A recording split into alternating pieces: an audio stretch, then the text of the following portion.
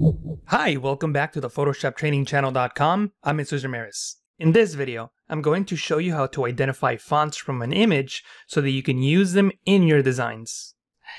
This is going to be a complete guide on using the match font feature in Photoshop. I will divide this tutorial into 3 easy digestible steps so that you can follow along no matter your skill level. First, you will learn the basics of how match font works. Then, we will work with a difficult image and I will show you several tips and tricks to make it work with match font and get better results. And finally, I will show you how to perform the search directly on Adobe Typekit, which gives you more options than Photoshop, and it's a tool that I'm using more and more every day. Make sure that you stick around until the end of the tutorial, since that's when I will be showing you the unknown tricks and features. Okay, let's get started. Let's start with a simple example so that I can show you how the match font tool works.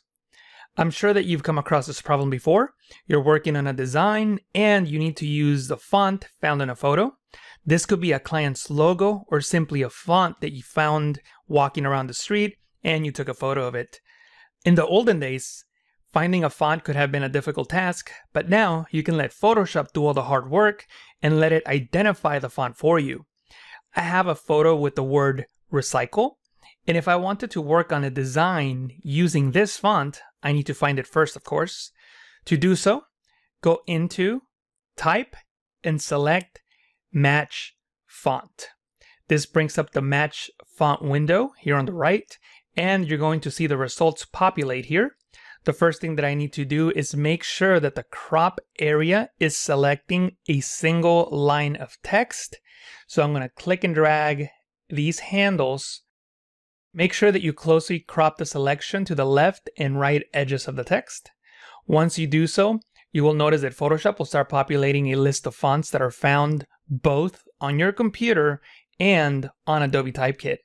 If you look at the icons here, you can see the type of fonts that we're working with. The green TK icon are the fonts found in Adobe Typekit. If you don't have the Adobe Typekit fonts installed on your computer, then you can click on them to download them into your computer. In this case, I'm simply going to select the Rockwell regular font, press OK. Then if I select the type tool, you can see that Rockwell is the font that is selected. I can simply click, and I'm going to click on the left align button and I'm going to type the word recycle. Notice that this font is very similar to the font found on the photo.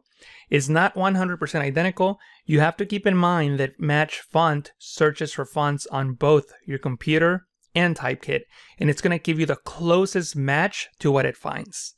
In some cases, you will not be able to find the font that is a 100% match. So use the closest font available. In the next example, I'm going to show you what to do with a difficult image. Sometimes you may be working with a client and you ask them for their logo and they send you something like this where the photo is not very good, it's at an angle, and Photoshop won't be able to find the font. So for example, if I go and do the same steps, go into Type, Match Font, and then try to make a selection of that font, you will see that Photoshop's Match Font feature will not be able to give us the fonts that are closely related to the font that I've selected. You can see the example here. None of those fonts are similar to the fonts found on the sign. So instead, we need to adjust the image to make sure that Photoshop can recognize the font. All the steps that I'm going to take in the next example are not always necessary, but I'm going to show them to you anyway so that you can try them on your photo in case you're having issues. So the first thing that we're going to do is make sure that we have a straight and a correct perspective on the image before we choose Match Font. So to correct the perspective, I'm going to click on the crop tool, and nested under it, we have the perspective crop tool. So I can click on this corner here to create this line. I'm following the edge of the red awning. I'm going to click on that corner, come to this corner, and go up. And I'm trying to match the perspective as best as I can. Then I can click and drag on these points to adjust the perspective. If I click and drag and scale in perspective and the lines still match, that means that I got the perspective right. So I'm just clicking and dragging. Notice how here the edge of the N matches the perspective, so it looks like I have the perspective right on the right hand side, and I'll do the same thing for the left, and it looks like it matches as well. So what I'm going to do now is scale this in so that I can select the word ARC. That is the font that I'm trying to match. Once I have that selected, I can simply click on this check mark or press the Enter key, that's Return on the Mac, to commit the changes.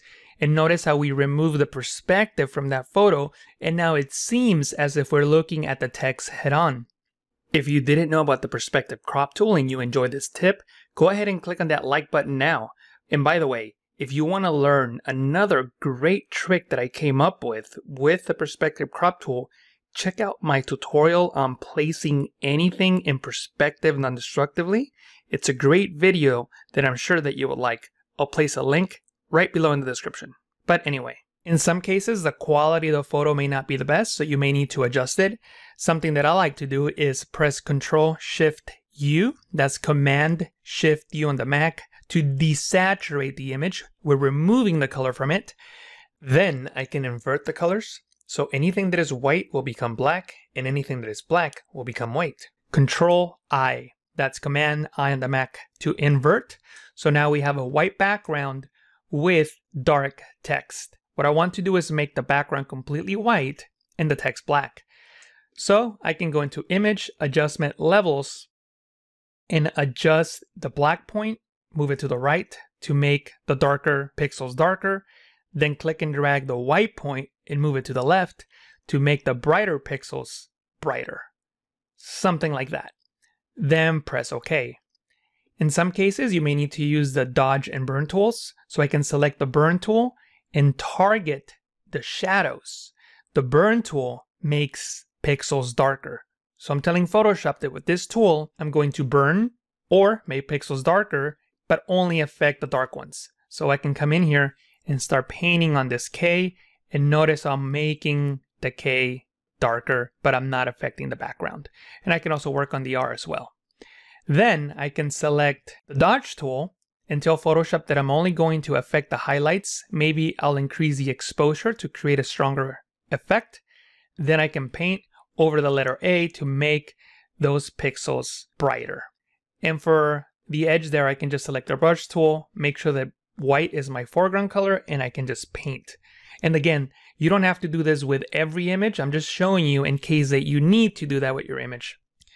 Then I can go back into Image, Adjustment Levels, and do that contrast adjustment once again. Then press OK. So now that we have defined the text like so, I can go into Type, Match Font, and I'm just going to click and drag the corner handles there so that they select the text. Photoshop now is going to search for those fonts, and I get much better results. Now I'm going to press Cancel, and that's because we're going to move on to the third section of this tutorial where I'm going to use Typekit instead of Photoshop. So now that I have this graphic, I'm just going to save it. So you can just go into File, Export, Save for the Web Legacy, then click on Save, and you can just save it anywhere that you like. I'm going to save it in this folder. Then go into the Typekit website, and the Typekit website is typekit.com, and this is what it looks like. And in this website, we can look at all the fonts found in Adobe Typekit, and we can even search with an image. So you can click on this camera icon or simply drop a file on this box so that the Typekit website could scan it. And I'm going to use the ARC starter file that we just saved. I'm going to load it into the website. Typekit will scan it, and there it is. If you need to, you can adjust the crop handles. In this case, I don't need to. I'm just going to click on Next Step. Then you can make sure that the text here at the bottom actually reads what's on top. In this case, it really didn't do that good of a job, but that's okay. We can just type in the word ARC, and I'll click on Next. Then I'll scroll down and you can see the results. The reason that I like using this website is because I can also increase the size of the font. And notice how I'm using the text that I typed in that previous screen, so I can actually compare it to the text that I have. Unlike in Photoshop. In Photoshop, you don't get a preview like this. And also you just saw me increase and decrease the size of the text. Also, I can come in here and just change the word to something else to see what it would look like. So I'm going to type the word arc, and I'm going to scroll down, and I'm going to look for the one that most closely matches the logo from the restaurant. And in this case is the one at the very top. Notice how I was able to find the exact font from that awning on that restaurant by using Adobe Typekit. The font is called Brush Script Standard Medium, and I can simply click on Sync. Then it will sync onto my Creative Cloud account, and you can see that notification. It has been synced. So I can go back into Photoshop, create a new layer, disable the background, select the type tool, and find the font that I just synced into the Creative Cloud, and here it is. Brush Script Standard. If you can't find it, it might be easy if you click on this icon, which only shows you the Typekit fonts, and you will see it right there. Brush Script Standard. So I'll click on it, and I'll just make sure that black is my foreground color, click, and type the word arc. Then I'll commit the changes, then press Ctrl-T, Command-T to transform, and I'm going to click and drag on the corner handle while holding Shift to scale up and not distort the text. I'll commit the changes again, and as you can see, this is exactly the text that was used in the awning. And by the way, let me know down in the comments below if you found this tutorial useful. Also, if this is your first time at the Photoshop training channel, don't forget to click on that subscribe and notification buttons. Thank you so much for watching, and I will see you at the next tutorial.